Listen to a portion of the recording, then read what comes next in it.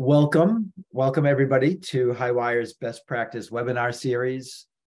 Today's webinar is about the effects of retractions on the scholarly record. My name is Tony Alves. I'm a Senior Vice President of Product Management here at Highwire.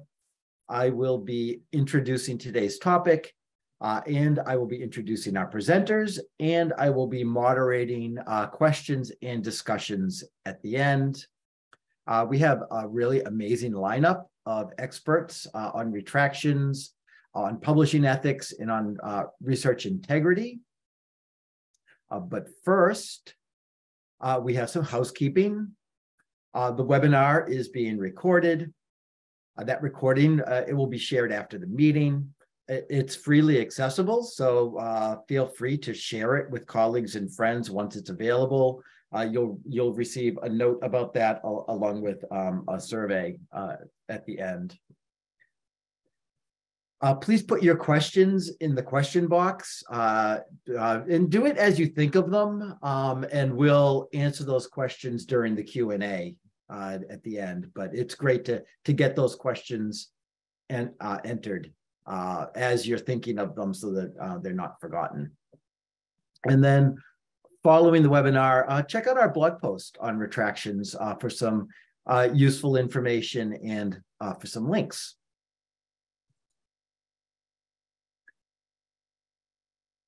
I want to introduce the topic of retracted science with an extreme case that probably many of you may be familiar with.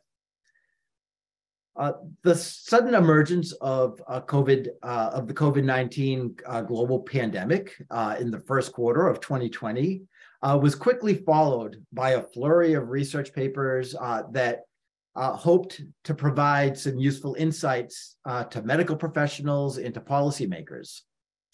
Some estimate the number of COVID articles to be published at around 200,000. Many of the papers were posted as preprints, which really at the time was a relatively new phenomenon for biomedicine. The large volume of briskly produced research, the high stakes at the time, and then also the relaxed standards that some journals decided to implement temporarily, made it more or less inevitable that a fair number of the papers would be retracted. So there's a perception among many that the number of COVID-related retractions is much higher than non-COVID-related retractions. However, there's really not currently any evidence of this. Our friends at Retraction Watch have been looking into this question. There's one paper that provides some interesting data published in JAMA Network Open this past October. It's called Characteristics of Retracted Research Articles About COVID-19 versus Other Topics. The authors say retractions have increased in both number and prominence over the past 2 decades. More recently, concerns have been raised about the number of retracted COVID-19 studies. While these retractions may be due to greater external scrutiny of COVID-19 literature, little is known about the potential differences between retracted COVID-19 studies and studies on other topics. So this cross-sectional study compares author characteristics and reasons for retractions of COVID-19 and non-COVID-19 research articles. And some of the findings include that COVID studies were retracted more quickly than non-COVID studies. There were more COVID modeling studies retracted than non-COVID studies. COVID studies were less likely to be retracted for misconduct. And COVID studies were more likely retracted by the researcher than non-COVID studies. And this table compares COVID and non-COVID related retractions, specifically reason for retractions.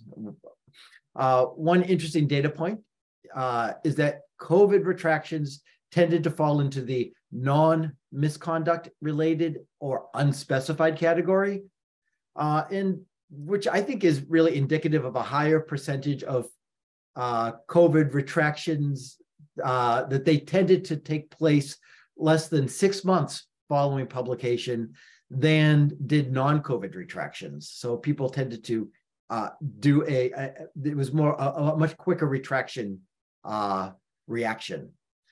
So let's now take a step back from this extreme retraction example, and let's turn to our experts for some useful practical advice on handling retractions. So,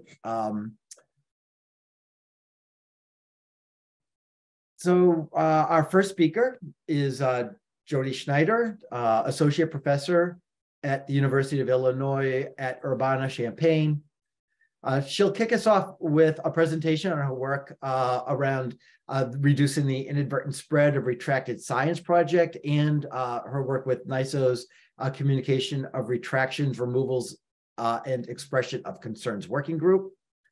Jody will be followed by Helen McDonald and Simone Aragavulu from the British Medical Journal, who will discuss retractions from a biomedical perspective.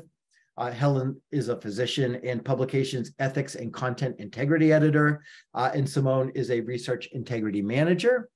And then finally, Luigi Longobardi, he's the director of publication ethics and conduct at IEEE, and he'll provide a look at how they're handling retractions at IEEE. Remember, we'll be saving questions for the end to give everybody plenty of time to get through their presentations. However, please put your questions in the question box as you think of them.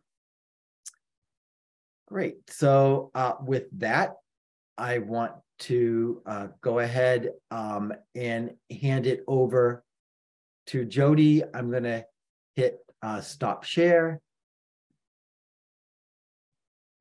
Thanks so much, Tony. So I want to talk a little bit about how retractions impact the scholarly record. Most of the work that I've done has been looking at when retractions get used. So first off, retraction is supposed to be a mechanism for correcting the literature when there are serious flaws or erroneous content. And on the right, you see the retraction guidelines from COPE, the Council on Publication Ethics, which is an editorial organization that really describes when things should be retracted. So you see that some of these reasons are the findings are unreliable, perhaps due to major error or fabrication or falsification. There's plagiarism, things that have been published elsewhere. There's material that or data that isn't authorized, copyright is infringed, or there are serious legal issues. There's unethical research. The peer review process has been compromised or manipulated, or there's a major conflict of interest or competing interest that would have unduly affected interpretations. So that's what retraction is. It's really, when errata, when correction notices are insufficient. Not very many articles are retracted, but the percent of the literature has been growing in recent years, and it's about 1 in 1,300 articles. Retraction occurs in all fields. We hear the most about it in applied fields, particularly in medicine. And in fact, the last time I looked, about 60% of retraction was in engineering. And often it's where we look that we find things that should be retracted. I talked before about the various reasons for retraction. I really want to emphasize that honest error may lead to retraction. And this is part of the process of doing robust science. So we should look at retraction as part of a healthy ecosystem for science and for scholarship of all types, right? They say science in the broad sense. It's important to note that the time to retraction, as Tony was saying, varies. We've seen some COVID articles get retracted in many cases very quickly. It can take decades, 40 years in some cases to retract. And the thing I'm particularly concerned about is that retraction does not prevent things from being cited or from being used onward in the literature. There's a group that's been looking at specific articles in bone sciences. They have tracked how long it took for after writing a journal with problems for an expression of concern, a correction or retraction notice to come. And that has been almost 2 years. It's really a complex process. Obviously, we don't want journals just operating on hearsay when someone writes and says there's a problem, for that to proceed without investigation. And of course, journals are not in the business of investigating many of the types of problems that I've talked about that can lead to retraction. There's for people who do work in editorial offices or in research integrity offices, I want to draw particular attention to the CLUE report, which focused on cooperation liaison between universities and editors to come up with best practices to reduce time to retraction by coordinating between those different groups. And I think this sort of coordination is really, really important. We ideally would never have anything that needed to be retracted, but since we do, and since I believe we always will, finding those things and taking action on them as quickly as possible is really useful to the whole scientific community and to everyone who relies on research. A particular problem is even once things are retracted, it can be difficult to find that out. I did a study a few years ago of an article published in Chest. And the entire time I was studying it, the publisher website did not indicate that it was retracted. And it was really difficult to find out from databases. If you wanted to find the retraction notice, it was almost impossible to find just, from, you'd have to do some sophisticated looking up. And these are the kinds of error messages that we documented as we were looking at these. The 8 databases we tested, the links out. Only in one case out of 8 could you get to the retraction notice. Otherwise, you were getting error messages. So even if you knew that something was supposedly retracted, it would be hard in this case to confirm it.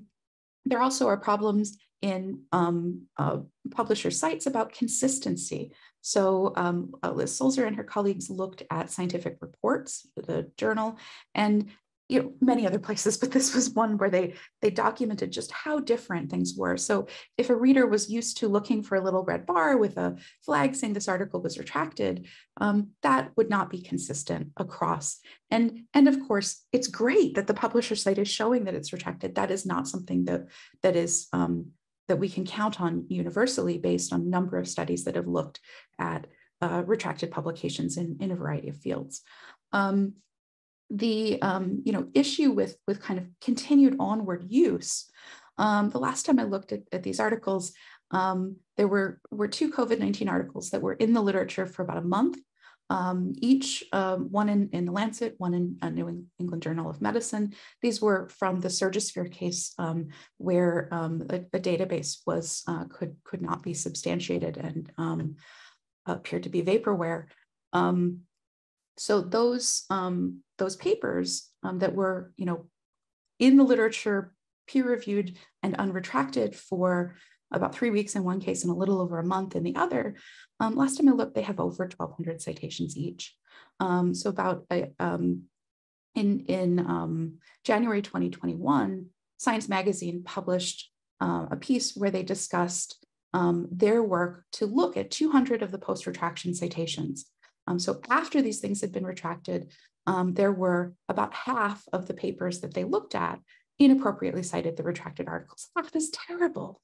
It's actually way better than average. And publicity seems to be associated with people noticing that things are retracted. And I'll talk more about other, what the numbers look like in general. So the paper that I mentioned from Chest continued to be cited when it still continues to be cited, but the paper that I wrote was when it was 11 years after retraction. It was published in 2005, retracted in 2008 because an author falsified data. It's been cited more after it was retracted than before. And of those citations after retraction, from 2009 to 2019, 96% inappropriately cited the retracted article. And we're still informally looking at these since, still seeing significant inappropriate citation. Almost everything is inappropriate. 5 of the articles up to 2019 mentioned the retraction. That 96%, of course, this is just one particular article. It turns out for biomedicine, that's about what we see in the literature as a whole. We did a study in that's published in Quantitative Science Studies last year, where we looked at 7,800 retracted papers in PubMed and 13,000 citations to them that were open access in PubMed Central. 94% of those inappropriately cited the retracted article. Now, of course, in some work, it's, like the work I do, you need to cite the retracted article or make some mention of it. People sometimes dodge citation and other, footnote things or something. But when we're looking at these papers, they're citing exactly the same locations before retraction, after retraction. As you can see in this on the left, the kinds of things that people do when they intentionally are citing retracted papers. Often it's to discuss the scenario, right? So a lot of the citations of the Wakefield article about MMR and autism that's been retracted for a long time are to talk about the impact on society or problematic science. People also, of course, are studying retracted articles, maybe are explaining why they're excluded from a formal systematic review or meta-analysis, things of that sort. And of course, this is from biomedicine. This would perhaps be a bit different in another field. So I've been working for a few years to try to figure out how do we reduce the inadvertent spread of retracted science. This is a list of the folks who were on the advisory board for my project. I was really grateful to have lots of folks from across different parts of the scholarly communication and publishing and research integrity be involved in this. So we did interviews and a 3-part workshop in 2020 to try to understand what can we do about reducing the inadvertent spread, and these papers that I've shown you. So we came up with recommendations that we need public availability of consistent, standardized, interoperable, timely information about retractions. We need metadata and taxonomy that are the very straightforward pieces. Is something withdrawn? Is it retracted? Is there an expression of concern, something of that sort? Best practices are needed to coordinate the retraction process. This was shortly before the CLUE report when we were putting these together, and education for stakeholders. And that's really throughout the whole of researchers, publishing, and large pieces, right? Retraction is not the only kind of post-publication stewardship. And increasingly, with the rise of preprints in more fields than before, we're seeing a lot of pre-publication stewardship too. And this is something that the whole of research and publishing need to be savvy to. So one of the outcomes has been a new project that's now funded for the next 2 years from the Alfred P. Sloan Foundation, which is working on retractions, removals, and expressions of concern to try to understand what metadata and what display standards there are. Keep an eye out. We're hard at work. Luigi is among the folks working on this as well. And by early 2024, we should have things. And I think in this year, we're likely to have requests for feedback to try to make sure that what we're coming up with makes sense and is usable. And to sort of conclude, and what I think that scholarly publishers in general can do to reverse the inadvertent spread of retracted science. One is make sure that your retractions are visible to human and machine readers every place things are, on your sites, on aggregator sites, in every place. And so to do that, be promiscuous with your retraction metadata. It needs to be everywhere. Check bibliographies for retracted papers. Help in this education, right? Authors, reviewers, and editors need to understand more about what are the options post-publication. Often people are really nervous about retracting things. It turns out for authors who are doing this in honest retraction, it can be a really positive thing that is recognized by the scholarly community, but people don't necessarily know that to start. And really advocating work collectively. Certainly from the NISO CREC initiative will be asking for help.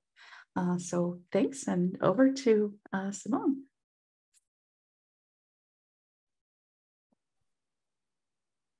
I think it's over to me.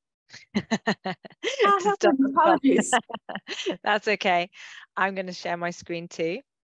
Just get this set up. Make sure I share the right screen with you. Okay.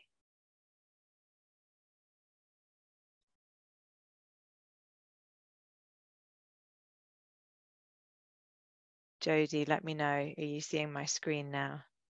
Yes, looks great. You are. Excellent. I'm just moving it so I can see it and still see all of you. Just so I can check that at least the people who I can see don't look very, very bored. Excellent. Let's get started then. So I'm Helen McDonald, and I'm going to be talking with my colleague Simone Ragavulu, and we're both from BMJ.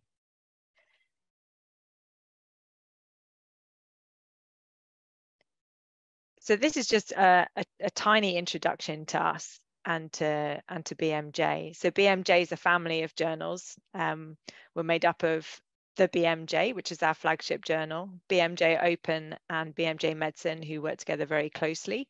And we're also part of an extended portfolio of other specialist biomedical journals. And together as a company, we have a mission to work towards a healthier world for all. And that's really important in terms of how we think about retractions, which I'll explain a bit more about as we go along. Another thing that's important to know as I start talking about retractions is that we have quite a lot of content. What Jodie's talked about so far is primarily about research papers. But also across our journals, there's lots of other types of content. There's educational content, which helps clinicians know what to do. There is commentaries of various types, editorials, opinion pieces. And in the BMJ, our flagship journal, there's also journalism as well. And so understanding retraction in those different types of content is also a useful thing to do.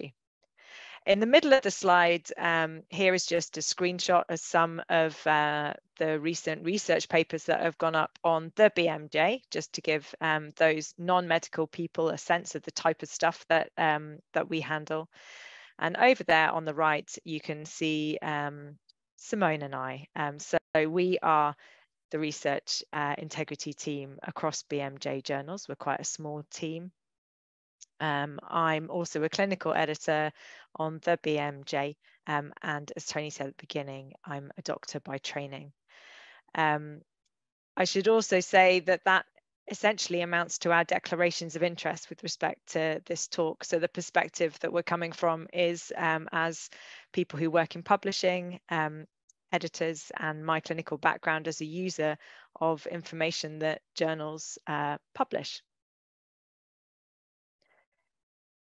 So what we aim to do on a day-by-day basis as the integrity team is to raise the bar on the integrity of content across our journals to move forward with the mission of our company to create a healthier world. And that really means to create information that helps decision makers, and that includes doctors and policymakers and patients, help them to make better decisions for health and healthcare. We also want to enhance the conduct, reporting, and transparency and use of evidence in the interests of those users that I mentioned. And to, at the same time, it's kind of two sides of the same coin. On the one hand, we want to be improving things. On the other hand, we have to be dealing with things that haven't gone so well, and retractions fall into that category. So preventing, detecting, investigating, and advising on integrity breaches, including misconduct. So that's just really to show that retractions is really just a small part of the role that we have across our journals. And when you break that down to look at it more granularly, retractions happen right over there on the left-hand side. So our casework that we do. Other things that we do are producing policy and guidance for our editors and for staff working in our publishing sector. to help improve the quality of what we're producing. We work on processes that keep us safe and prevent us from publishing content which might get us into difficulty. We work on training and supporting people to understand why we're doing things and what they should be doing. We provide some kind of visibility and scanning and sort of being clued into the research integrity community so we can anticipate what's coming. It's also important to understand what we're guided by. And primarily, as I mentioned in our mission, we're really focused on patients and the public, and that's ultimately who we feel accountable and responsible to. We're also shaped by the mission of our company to create a healthier world, and specifically by some of the values of the company we work for, which is to be trustworthy, to be evidence-based, and to be transparent. And so I feel very privileged to be working for a company that has that kind of mission. We're also influenced by broader cultural change in society. And I think with respect to retractions, I think there is a desire, as there's a rise of patient and public partnership, to be more open and more transparent and more clear about what's going on. We're very conscious that journals are very visible, and wanting our content to be trustworthy and well communicated is very important to us. We're influenced by ethics, clinical ethics, research ethics, and best practices. Jodie put up there at the beginning, COPE guidance on retraction, and that's certainly one of the bodies and organisations that we follow in terms of our own internal best practices. So that's what we're kind of thinking through when we're starting to consider retraction. I thought I'd just say a few words about how we go about deciding whether to retract content. And the first two really relates to understanding both understanding the background of an issue, particularly the content, the type of content that we're looking at, considering altering, thinking through whether it is research, journalism, opinion, is it a guideline, because all of those have different norms, different users, and different implications. The second thing is to understand really the allegation or the nature of the problem that we're dealing with and the implication of that for the content. Once we've got a good understanding of that problem, we can then move forward to think, how are we going to move through this investigation and make some decisions? And particularly, we outline a kind of structure and the people that might help us. So think about COPE guidance or other best practices in terms of methodology. So sometimes there might be an allegation of misconduct, which some of the COPE protocols will help us work through. Sometimes it might be understanding if there are allegations about the methodology used in a paper, looking for best practice around how that study design or how that analysis should or could have been done. And we think about who can help us. That might be in terms of internally seeking advice from our colleagues, statisticians or methodologists. It might be thinking about who can help us externally, like institutions or ethics committees and funders. With that information, we can then move forward to make a judgment about what to do in a particular case. And often we have to be realistic about what we can achieve at a journal and as a journal with the information that we have. We have to think about whether we can actually resolve this issue at least sufficiently to make a decision about what to do about the content, or whether we have to defer or refer a matter on to an institution to look into that further.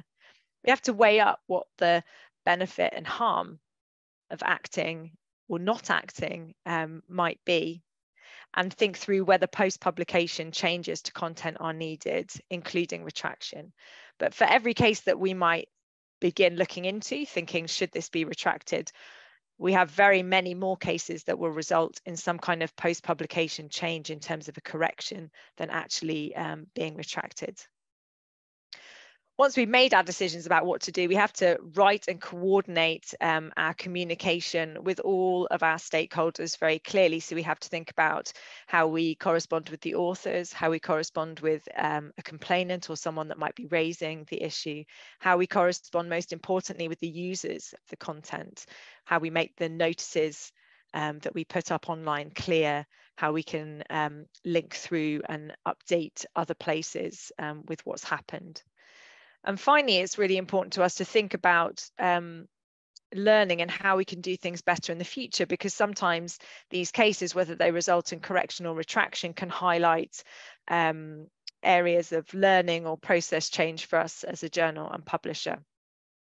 So each case is different. They're very bespoke. They can often get quite complex. They can evolve. They can be very resource intensive, and you can need to be flexible as the people looking into this case to really move them along. I'm going to come to you now, Simone, to expand a bit more on things from our perspective. Yeah, so I'm going to talk in a bit more detail about our process of enacting retractions and why they take so long, and how, as people involved in that process, as I think most of us are, we can look to improve on that. So Jodie, in the previous presentation, shared some really great information showing quite clearly that the time between learning that there is a problem with content to actually enacting a retraction or a change to that record can vary greatly. And for some journals, that process can take months, sometimes it can take years, and it varies case by case, as Helen just said. And those data are really important for us to know, because all the while that incorrect or unreliable scientific content is up in the public domain, that increases the potential for harm and continually undermines trust in the publication record. And that's particularly true, I think, for biomedical research, which is the perspective that we're sharing. So we want that time to be as short as possible. And we can kind of consider that time frame to be a measure of the journal integrity and quality. So if you can act quickly, particularly once a decision has been made, then that can be a sign that you have a good journal quality in your publication record. So as we know, retraction processes can take a really long time. And one of the reasons I think it's important to reflect on why that is, and if we can share it publicly, is because there can be a narrative that publishers and journals want to sweep problems under the carpet. So that transparency can really help to stop that narrative, so that everyone's kind of more engaged in the process and not getting, taking to social media and things like that. So here's some of our steps in the process, which Helen has already spoken about a little bit briefly, but I wanted to focus on the bits that sort of take a long time. So we often think of the retraction process as just being this last step here, which is sort of preparing the notice wording, technically getting the content down, notifying the relevant people of the outcome. But there's all these steps before that that can take a really long time. So if I start at the beginning here, step one, we do have to weed out all the sort of frivolous calls for retraction. So sometimes you see calls for retraction that, if you actually look at the complaint itself, can just be personal attacks and nothing to do with the scientific content, or it might be matters of scientific debate. So someone has to make that judgment, and that can sometimes involve reading through tons of material. So we've had 40-page complaints before, and someone has to sit there and read through that and determine the nature of the problem. And then also looking through the COPE criteria, seeing how we might be able to predict if it would fit into one of those COPE criteria for retraction. That all takes time. The next step is where we might need to seek a view from subject matter experts. So that can be editors, associate editors, stats advisors. All these contacts have different workloads and different availability. So that's another limitation in the process. Sometimes we might need to use tools like authenticate plagiarism checkers, image manipulation, but all of those have a human element as well. And where there's a human element, there is another sort of impact of time. The next step is ensuring a fair process. So that means authors do have a right to respond to concerns and allegations.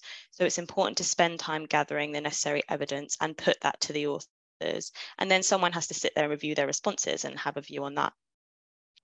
Next is legal input. This is really important because with retractions, they are considered a serious event in any researcher's career. And we want to retract content fairly. If we did it unfairly, without due process, kind of as Jodie touched on before, there could be a defamation risk, and that could really harm someone's career unfairly. So the legal threshold of evidence is really important, and making sure your record keeping is good. Next is institutional involvement. So we see varying involvement from institutions on different matters, but there are some things that publishers and journals just can't act on themselves. So it takes time to find the appropriate contacts at those institutions. Sometimes they have varying responsiveness. The timelines for formal investigation or shorter inquiries can vary. And that's all another time stage in the process. And then once the decision has actually been reached, after all those stages have been done, we have to prepare the notice wording really carefully to make sure we're being clear to readers. We have technical considerations. Sometimes the content's really old. We want to take down as much downstream content as we can, as Jodie said, the importance of. And we have to notify the relevant people, including the complainants and the editors and the authors. Next slide.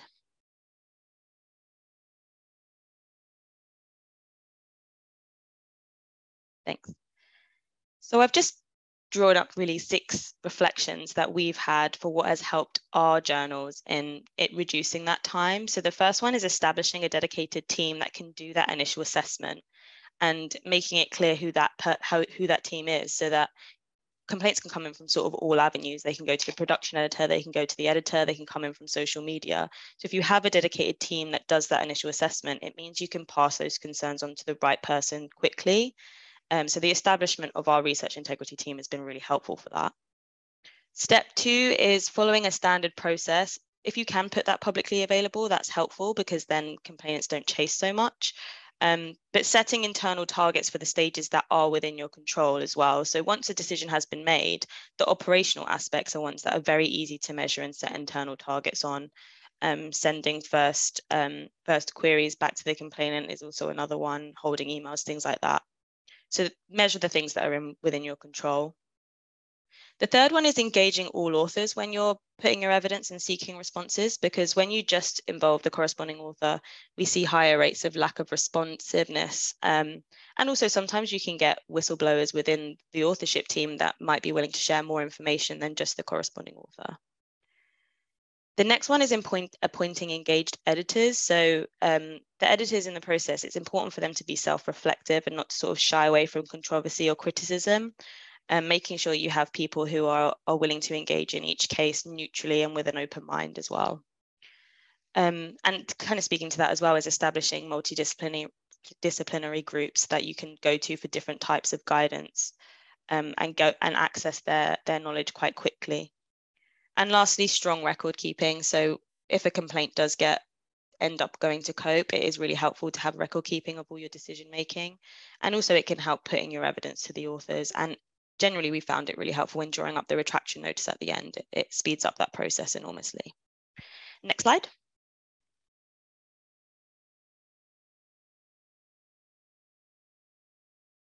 So I wanted to talk very briefly about paper mills, which is a new challenge that publishers are facing. So I'm hoping everyone is now aware of what I mean by paper mills, but these are large-scale organizations that are selling fraudulent authorship services for a fee, and that can be just selling authorship on an existing paper, but sometimes it includes ghostwriting, completely fraudulent research, fake data. It's all manner of things. And over the past year or two, we've seen a big increase in the awareness of paper mill activities, which has in turn increased our ability to detect those papers. And once you kind of uncover a group of paper mill papers, you can extrapolate the similarities from that and find a bunch more. So what we're seeing is journals can be investigating hundreds of suspicious articles at once. And these present new challenges for us because retracting problematic content at scale can be really difficult and time consuming essentially. And some of the reasons for that are, I've just noted them here. So firstly is ensuring the fair process still. We still have to go to the authors and seek their perspective. And we do see with paper mill articles that they can be quite unresponsive. We want to still put the evidence to them, but we don't want to tip off paper mills about how to circumvent our checks in the future. So there's a balance between keeping the evidence confidential versus being very transparent with our process, which we like to be with all of our cases. The evidence with paper mills is often quite circumstantial, so it can be a long time and a heavy operation really to reach the threshold of evidence that legal advisors are comfortable with us proceeding with retraction. And then Helen will talk about this a bit more in the next slide, but COPE retraction criteria doesn't necessarily lend itself greatly to this type of misconduct. So moving forward, if you're one of the people that's involved with these kind of investigations, these are some steps that we found really helpful. So the first one is collaboration, which is really key with all of this kind of work, but getting involved in the cross-publisher groups, looking at detecting and correcting the record, focusing on prevention. So there are good detection tools out there at the moment. Many of them we're trialing. raising awareness with your editors, having a focus on editorial quality, and joining groups like the STM Integrity Hub that are looking at preventing paper mill work. And then lastly, noting the hard line really, which is that retraction and rejection of these papers are the best way to sort of remove the incentive for researchers to purchase these services. So we need to get in there and kind of have a harder line than we may have done before to be able to prevent these longer term. So over to Helen. Great. I was just going to finish off with some big picture questions, which I don't think I'm necessarily going to answer, but maybe they're useful things for people on the call to think about or for us to discuss when we've heard from Luigi. But there are a few things that I thought I would mention. One was around particularly our perspective as a biomedical journal and whether retractions are more harmful or somehow worse when content is being retracted from a biomedical journal, because there's an obvious impact on human health and healthcare. And that was something I was thinking about as we were preparing this talk. I think there's no doubt that having humans being harmed focuses your mind on getting the decision right and making it timely. But I think there are numerous research fields where having incorrect information out there will lead back perhaps to human harm or implications for the planet or other things which do have serious consequences. So I don't know that I feel biased as a clinician towards thinking that human harm is very important, but I suspect that other people on the call may have other perspectives that are contrary to that. The other thing is to say that guidance on the bar for retraction can be quite difficult to operationalize. So this is not to say that COPE are particularly bad, but just to pull out as an example, if we looked at the COPE guidance, it's quite specific for research. Actually, retracting content that isn't research is a bit of a more challenging area to think through what those criteria might be. There's quite an amount of judgment within the COPE bar, which is indicated by a sort of clear level of evidence that findings might be unreliable. That unreliable word is open to quite a bit of interpretation. And perhaps related to that, they suggest that retraction may be less suitable if the main findings of the work are still reliable. And so those go together as issues which can be difficult to judge. Coming down to that, I think Jodie touched on this a bit as well. What are the benefits and harms of keeping the retracted publication visible? There is an argument to say that that's good for transparency, and I totally agree with that. But we can see some harms to that approach being indicated in the work that she's been doing, suggesting that work's still influencing decisions, or at least influencing citations, which you might view as a proxy for decision making out in the world. And the final thing has been around the stigma of retraction for authors, and whether it's kind of fair to retract or sort of have in the same category content that has been removed as a result of misconduct, as opposed to content that's been being removed because it's a result of honest error, or authors who belong to teams where some authors have committed misconduct and others hadn't. And I think that's kind of a difficult issue, and it's definitely a kind of harm for some people of retraction. But I think it's primarily an acceptable harm, because we have to sort of view in our field the implication for patients and the public as being the most important thing, the reason why we're all there, if we have to make a choice between researchers and what they were aiming to do. So I'll wrap up there and hand back to you, Tony. Thank you very much, Helen. Thank you, Simone. And I'll hand it right over to Luigi. Yeah, thank you. Oh my God, I'm following up to two great talks and lots of very good discussion points. So I hope that I can close nicely as the first two talks. So I'm coming here to talk a little bit about the approach that my company IEEE has to retractions, and I'm going to start by putting IEEE in context. We are the Institute of Electrical and Electronic Engineers. We are a professional association that can count on over 400,000 members. And we serve our members in a variety of ways. One is by publishing our journals. We have a portfolio of about 200 journals. Some are owned by IEEE societies and councils. And we also, in some way, are collaborating or organizing conferences. In last year, we have collaborated on about 2,000 conferences. And together, journals and conferences have published about 250,000 papers last year. So that's quite a large corpus of articles to be responsible for ethics, which is what I do with my team at IEEE. And one reason we are involved in a webinar like this is that we alone are responsible for about 1/4 of all the retracted articles in the Retraction Watch database. And this is because our members take publishing integrity very seriously and demand that we continuously monitor and correct the record. The 25% figure you see here is mostly due to, we famously, about 10 years ago, retracted 7,000 papers all at once. Which is really the reason why we have that figure being so large.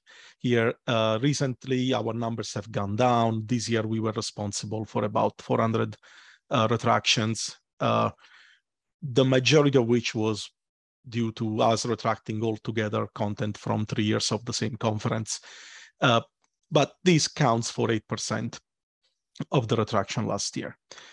The bottom line is that we are trying to improve our quality controls. We are also being transparent about how and why we are correcting the scholarly record, because we believe that transparency is the key to improve public trust in science. Jody already mentioned the purpose of a retraction. I'm just going to repeat it, that we see the purpose of a retraction to correct the literature and to ensure its integrity when a significant error has been discovered in a published paper, such that its findings and conclusion cannot be relied upon. Other than errors, other reasons why a paper may be retracted include ethics violations like plagiarism, peer review manipulation, and fabrication of data. We do not issue a retraction lightly. Before we issue one, we also consider other options. We explore if a correction may be sufficient. We would try to issue an expression of concern in situation where an investigation seems to be taking a long time and there are serious concerns about the integrity of the paper. So this is kind of an early warning that issues may be arising with a particular paper. And under very rare and extraordinary circumstances, we may consider removing the article rather than retracting. So expanding a little bit on retractions versus removal, is usually papers are retracted rather than removed so that we can preserve the integrity of the scientific record while ensuring transparency and accountability. The retracted paper remains available to be accessed and read, which allows other researchers to know that the paper has been formally and publicly challenged, and to take this into account when considering the work for their own research. Recently, IEEE has formalized a policy that makes explicit in which circumstances we would remove an article. This is when the article contains content that could pose a serious risk if followed or acted upon. And we have been hearing about biomedical papers. I think in some situations, medical science may fall under this category. Or if the article violates the rights to privacy of a study participant, if the article is defamatory or infringes on other legal rights, and finally, if the article is subject to a court order. So another reason we would retract rather than remove an article is that IEEE recognizes the importance of the integrity and completeness of the scholarly record. We want to maintain trust in the authority of our digital library as a scholarly archive that should be a permanent historic record of scholarship. We have already heard about a retraction process from Helen and Simone. The one at IEEE is not much different. And the type of thoughts and concerns that we face are 100% similar to what we have heard from them before. So when concerns about the paper are received by my office, we start a process that may lead to a retraction. We are, again, the first barrier of reviewing what the concern is about and determining whether or not a concern may be frivolous and kind of desk rejected by my team. But if we find that a concern has some merit, we want to ensure due process. We want to ensure that all parties are heard. So the first step is to inform the authors about the concerns that we have received and ask them to respond. And the rest of the process is really designed so that authors can feel they're being judged by their own peers. So thanks to the many active volunteering of our members, we can usually quickly assemble an ad hoc committee containing experts in the subject matter of the paper to investigate and review the concerns. My team collaborates with these committees. We review their findings and we prepare a summary case summary, and we assemble all the relevant documents for review of our Vice President of Publications, who is also an elected volunteer who holds the position for 2 years at IEEE. And the Vice President is the final decision maker on a retraction. And again, they do not do so lightly. Then it is part of my team's job to inform of the authors of the decision and to compose the notice of retraction and arrange for its publication.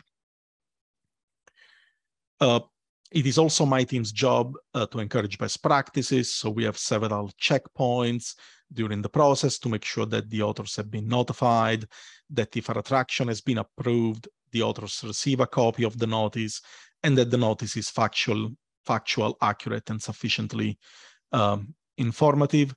And again, we make sure that we keep very good record because there are some legal implications following a retraction.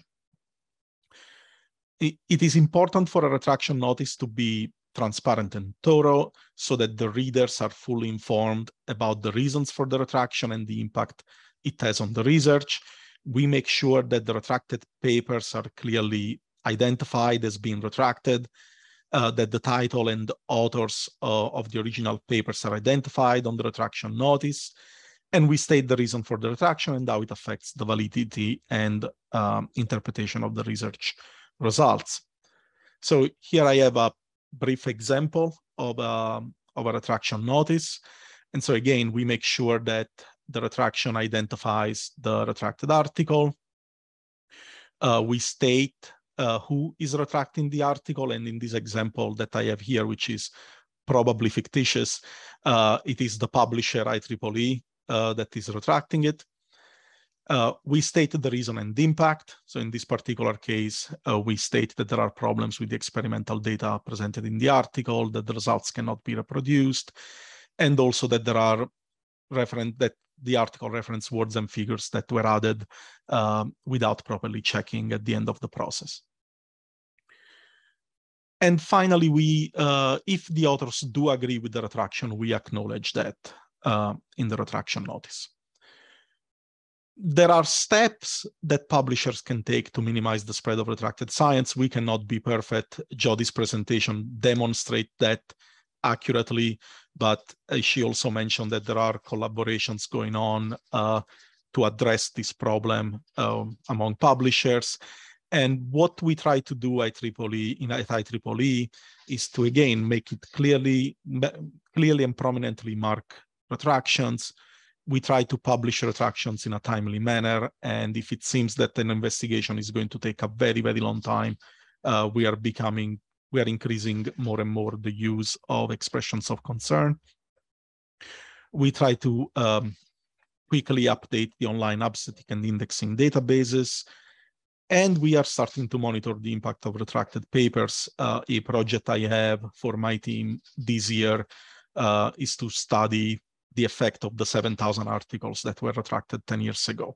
It has been 10 years, so it's a good point in time, kind of a milestone to check how those papers are doing so many years after they've been retracted. And we are also in the process of modifying our digital library so that retractions are more prominently marked. For instance, we changed the title of the article to identify that it has been retracted, and we make it obvious with a bold color in red that the article is retracted. And if you were to expand on the red box there, you would actually be able to read the retraction notice. And this is done on the landing page of the retracted article. And of course, this would link to the landing page of the retraction notice, where the only difference here is really that it tells you this is a notice of retraction. It still makes it obvious what the paper is about, and who the authors are. And another step we are in the process of taking is to add watermarking to the PDF of the retracted papers with the word retracted. And for what is worth, one thing we are trying to do is adding to the retraction notice that this sentence, that reasonable effort should be made to avoid reference to this paper. Or again, if you are making a reference to the paper, it should be done with the knowledge that the paper has been retracted and the science has been challenged. So to conclude, we really believe that transparency is key as it is improving our quality controls. We have recently modified our approach to retraction notices. The notice now contain more detail, clearer metadata, and clearly identified retracted articles. And we are a member organization. We really live and die by the trust of our research community. So we really hope that by being transparent about why we correct the scholarly, about why and how we correct the scholarly record. So this is really all I had for my presentation, and I think we have plenty of time for questions. Yeah, we do, and we have a lot of them as well. So that's great. I think this should be a really good discussion, and I do hope everybody sticks around for that. I know that usually in the last half hour, some people had other obligations, but this can be sometimes the most compelling part of the webinar. So I'm going to go ahead and pick through some of these, starting with really the first question, which I think is something that a lot of people are wondering. The staffing that's required to do this. The question is for your organizations. What is the size of the staff? And I think a related question is, what kind of training is required to manage expressions of concern and retractions? So I think Helen or Luigi or Simone. Go on, Luigi. Okay. Do you want to say, and then I'll follow you? Yeah, I'm going to say that I'm going to start with what is probably a non-answer, because again, IEEE is a complex organization. We have many council and societies. Some of the journals are owned by those council and societies. So some of the bigger societies have their own staff. My team currently is me and another person. I'm in the process of hiring another one because we are dealing with a number of concerns, including paper mills. But the truth of the matter is that a lot of these efforts are cross-functional. So we do collaborate with equivalent people in ethics in our other council and societies. We collaborate heavily with the production team. Some of the investigation require looking into the manuscript handling system, looking for unusual activities, and we usually do that by leveraging our colleagues. And then finally, what really makes it possible for IEEE with the time and skills that are required is the fact that we can pool on, we can leverage our big pool of volunteers. So as I said, this is a non-answer, but it's to say it is a complex problem and we are going to take all the resources we can. I like that answer. So for us at BMJ Journals, we're also a small core team. So in terms of dedicated staff, it is just Simone and I. However, I think the way that we view the issue at BMJ is that everyone is on the integrity team. So although we're leading the effort, we really expect that the editors who were involved in each of the papers or cases that we're looking into are going to work with us closely. So Luigi, you're calling on volunteers. We're kind of by default wanting the handling editor or the editor and relevant editor-in-chief, whoever's better placed to do the investigation with us, to help and support us on that. When you talk then about the skills, I think the way that our team is configured in terms of leading this effort is a complementary one. So for us, I'm a clinician. I'm working at a biomedical publisher, and that means well, I'm a clinician. I'm a GP, so that means I know kind of nothing on one hand, but a bit about everything on the other hand. So it actually means that I'm quite well placed to be able, in terms of subject matter expertise, get my head around the vast majority of what we publish to some extent. And I think that's very useful. Also, in terms of my background experience, I've done training in evidence-based medicine, so methodological type training. And I've been a clinical editor on the BMJ for about 14 years. So I have experience of handling research papers, commentary papers, podcasting, all kinds of things. So I think deep editorial experience for me is very key to me being able to sort of lead and coordinate that effort. And that's very much complemented by Simone's background, which is much more on the production side of things. So looking at things that might have happened in the editorial office, what happens before acceptance, what happens after acceptance. And so we kind of complement each other well in terms of those skills. I think also, aside from those specific skills you have, it's also your kind of characters and aptitude. So I think you have to have someone like Simone, who is incredibly good at driving the process forward and making actions happen, and you have to have someone like me that wants to think very deeply and carefully about everything. And so I think you need both in terms of your skills and in terms of the balance of the characteristics you have to have two. You have to have a complement of those things. But it is hard work, and I'm sure there are better resourced units than us. On a related note that this came through on a couple of the questions.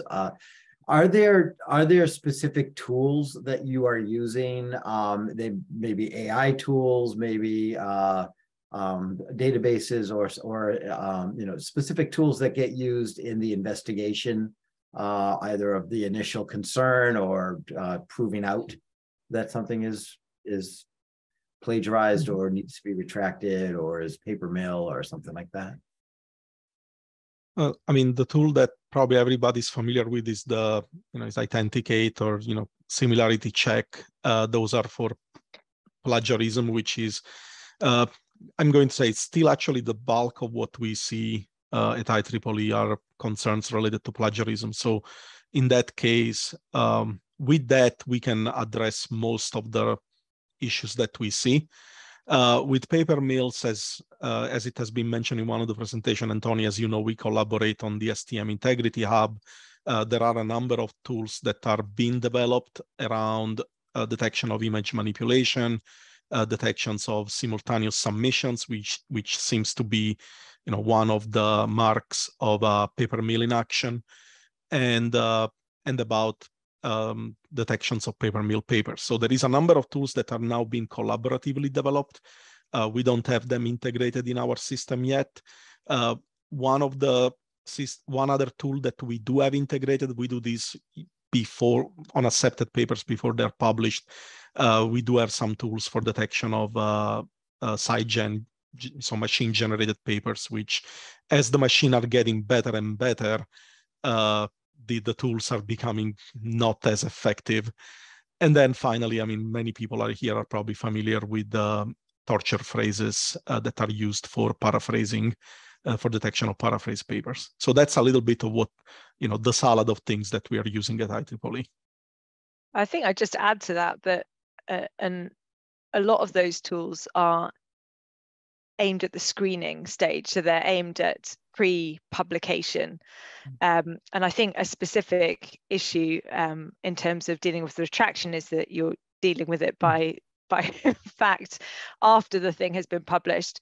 And a lot of those tools aren't bespoke, sort of designed for that case use. So there are complications to using things post-publication, and things that, if you use something like Authenticate, you can't limit the search dates, for example, on how you might do that. And I think that there definitely are limitations to the tools being used in the way that we're using them in the investigations. And I think that therefore makes things very manual and labor intensive, contributes to the labor intensiveness of it as well.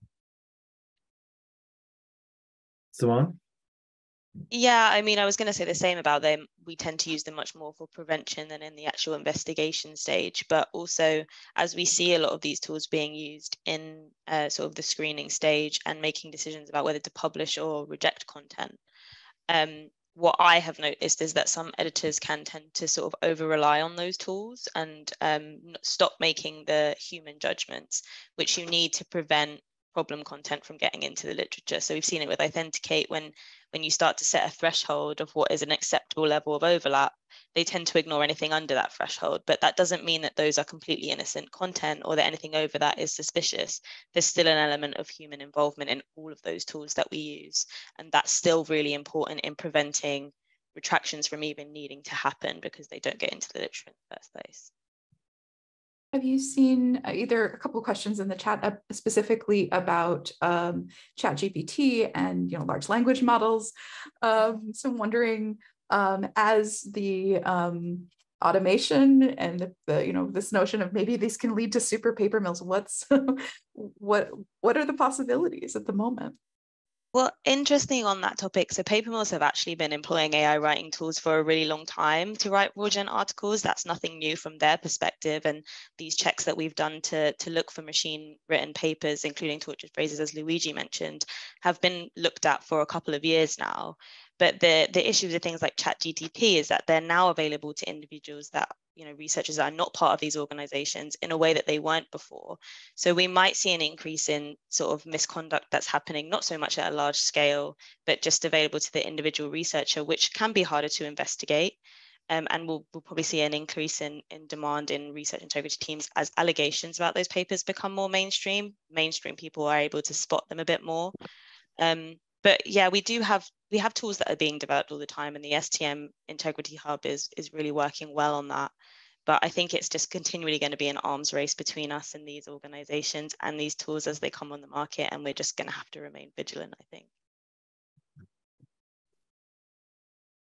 Right. Yeah, it's definitely, trying to catch it before it happens is certainly important. That's almost the best answer, but of course that's not possible all the time. A couple of questions, Jody. Somebody had asked that they said that you mentioned the retraction isn't the only form of post-publication stewardship, and asked if maybe you could indicate what other types of post-publication stewardship is out there. Is that? Sure. So I think about, what do I mean by post-publication stewardship? I mean, it's just a fancy word to try to make an umbrella of everything that might be done to the literature after it's published, right? We think about peer review beforehand and all of those things, but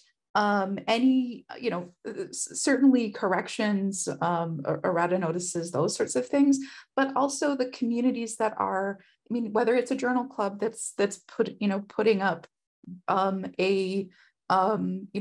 a peer review, or the various sites that are looking at how do we how do we look, kind of what sense do we make of literature after, yeah, so that's really the kind of thing that I'm thinking about. I don't know, maybe others have more examples.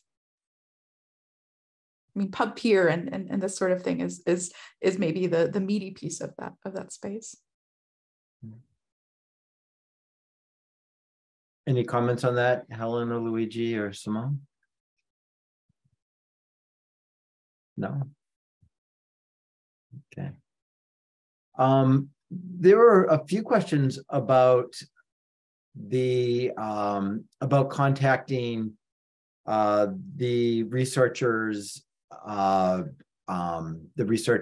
place of employment, or other boards that manage the integrity on the institution side.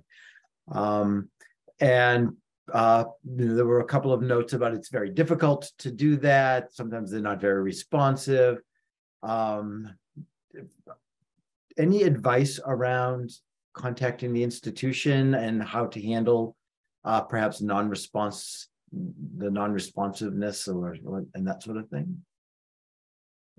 I think we found it helpful to try and set deadlines and to try and indicate some sort of consequence if there is like a failure to communicate with us, or at least update us on what's going on.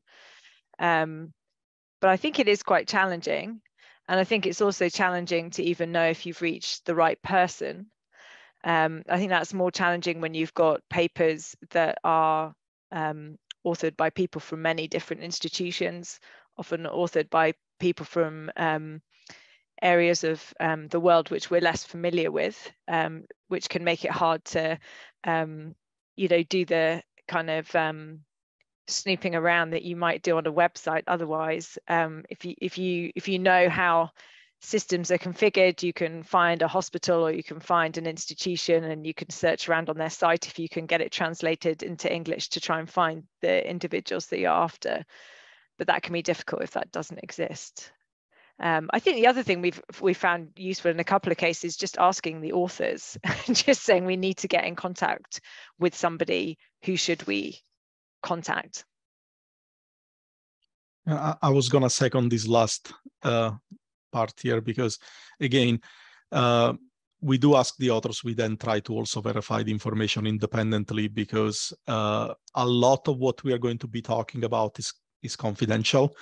We would share it with the research integrity officer at the university, or we do receive requests from research integrity officers at the university. And let me put it like this: whenever we receive these requests, or whenever we are given information about who that person might be, we treat it the same way. We have the same reaction that anyone would have when you see an email that you suspect is a phishing attempt. So we really look at every detail of the email, and we look up the individual, because everything we're going to request and everything we're going to share it remains confidential. And so we are very careful. But asking the authors is definitely a step.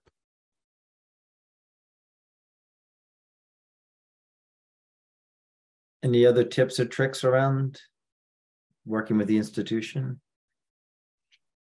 Not so much a tip for working with the institution, but we have at BMJ, we have a guarantor policy where an author has to sort of assign a guarantor for the person that is really taking a higher level of responsibility for that content, which has been helpful in finding a specific institution. If there's more than one author, if there's more than multiple institutions, going to the guarantor as someone that they've designated to say has access to data, has done all of that, can be helpful. And yeah, that was included in one of the COPE recommendations as well, for having a guarantor policy in your journals. There were a couple of questions around citation, and one of let me just find them again. There was a question basically about DOIs and Here we go. How are retraction notices connected to the DOI of an article? Do publishers notify Crossref of retractions? So, you know, getting down into some of this practical stuff. What am I doing with this now? Any comments around that? Crossref is not systematically notified. This is a real problem. Crossmark is now free, and it's so that hopefully is an incentive for people to report for items with DOIs. The update to Crossref, I would really recommend doing that. Delici, you were going to say something. Well, I think, Jody, I was waiting for you to address it as well, because I know that this is completely down your wheelhouse. But I was going to say it is well, Jody and I have been working with NISO, and I think that part of what we're trying to do is to get to a standardization of this. I'm saying, so the question is, what do publishers do? The answer is it's a zoo out there. Everybody's doing something different. And when I mentioned briefly in my presentation that we are trying to make changes at what we do at IEEE, is the fact that when I started a year ago, we were just adding our notice of retraction to the original paper. So our notice of retraction were not, and are still not, published with their own DOI. We are in the process of changing that. And so it would be, I think it would be best practice that the notice of retraction have their own DOI, that they are then, that are linked backward and forward with the original paper, and that Crossref and all the other repositories all the other aggregators are notified when they receive a notice of retraction, and that they are notified of the DOI of the original paper. So I think that would be best practice. At IEEE, we are in the process of accomplishing that. It's going to happen at some point this year. Widespread through publish. Is this what most publishers do? I would say most big publishers do this, but there are a number of publishers out there that don't. So that, Jody, anything else on this? Or Yeah, I mean, I would love to talk to folks who are thinking about how to audit their content and how to ensure that things are as interlinked as they are, and so on. There are so many different ways that things move through this process, and because articles can be retracted for decades, the systems that were used at one point in time may be really different.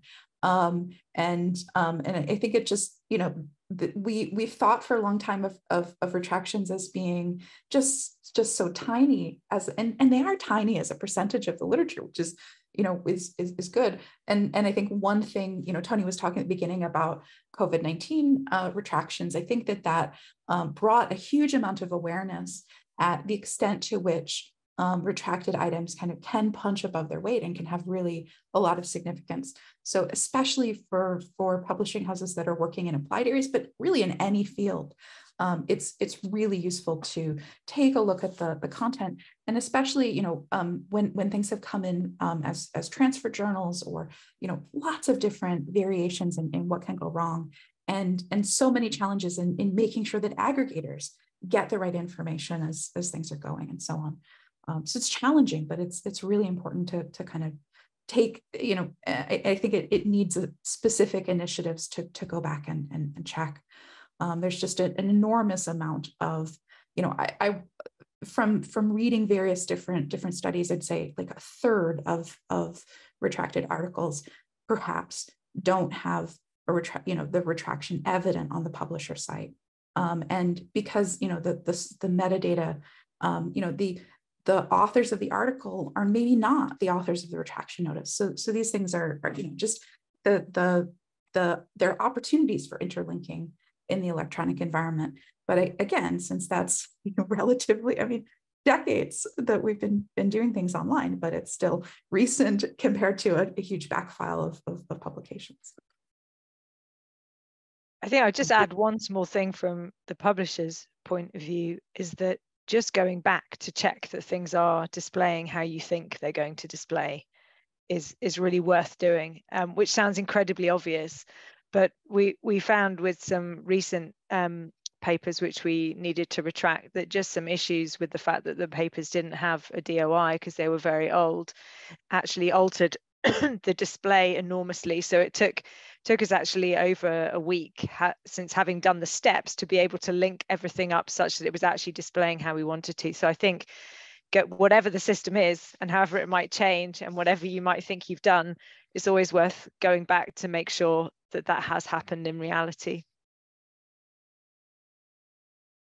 So somewhat related here from an author perspective, there's a question about will authors of retracted papers still benefit from citation on that work? So the H index. I don't know if any of you know, but rather sure. I mean, they're automatically counting these things. Even if you look at the metrics that are counted at Web of Science and Scopus, I'm not aware of any place that's doing that. Maybe there's something new that I've missed. Okay. There was a comment that from somebody who's called anonymous attendee. We use the original DOI with the added suffix .retract. So I thought that was definitely worth bringing up.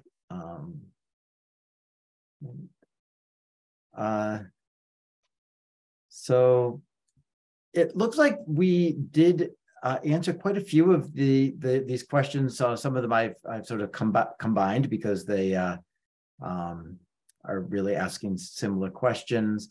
Do any of you see anything in our Q&A or have any additional questions for each other that you'd like to pose?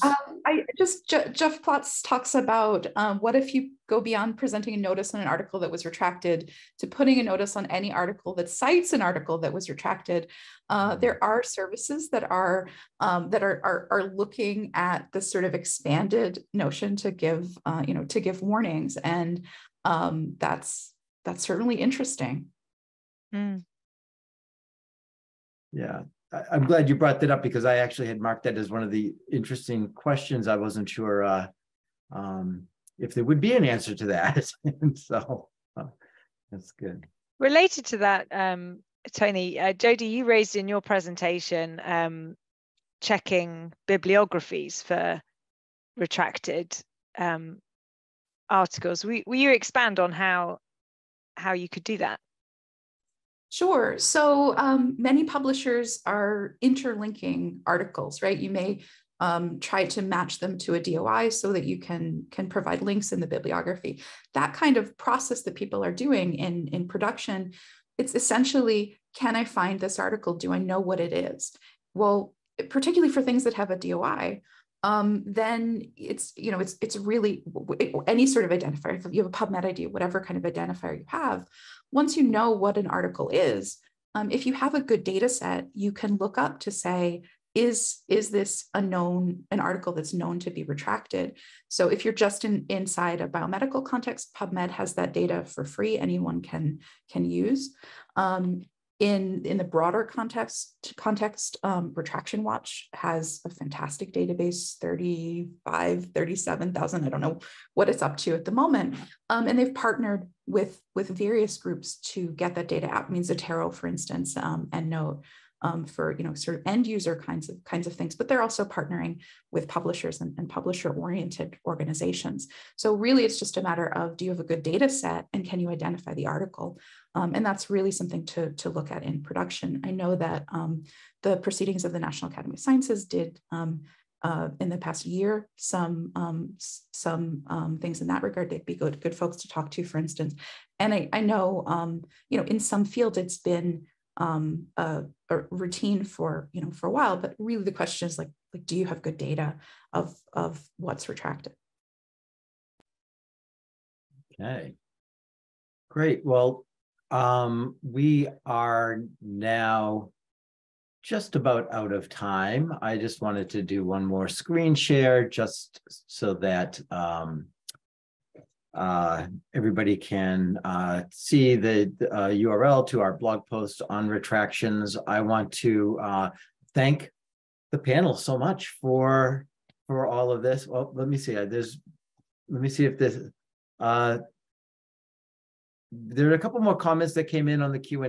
They don't really look like questions. There are some thank yous. And so I want to echo those thank yous. This was a lot of fun. And as with many of these best practice webinars, I've learned a huge amount.